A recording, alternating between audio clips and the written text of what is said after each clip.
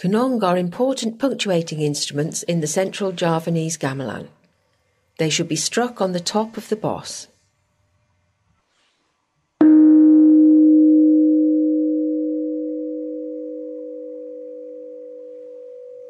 In irama dados or willed, when there is plenty of space between Kenong notes, the notes can be left to ring out. When the Kenong is playing at a more rapid pace, irama lanchar for example, it's preferable to damp by gently laying the beater on the top of the boss.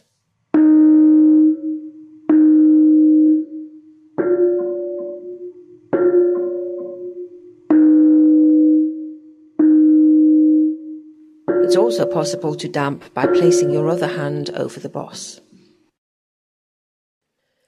In srepagan and sampak, pieces used in wayang, the Kenong really comes into its own.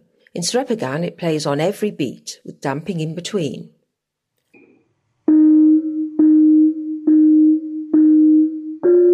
This is part of srepagan manura. In sampak, the Kenong plays twice for every beat. The kempiang, on the right of this picture, and the katuk are also punctuating instruments, usually played by the Kenong player. The kempiang is not played in irama lanchar. In other irama, the katuk and kempiang are both played. Note the gently bounced beat on the katuk.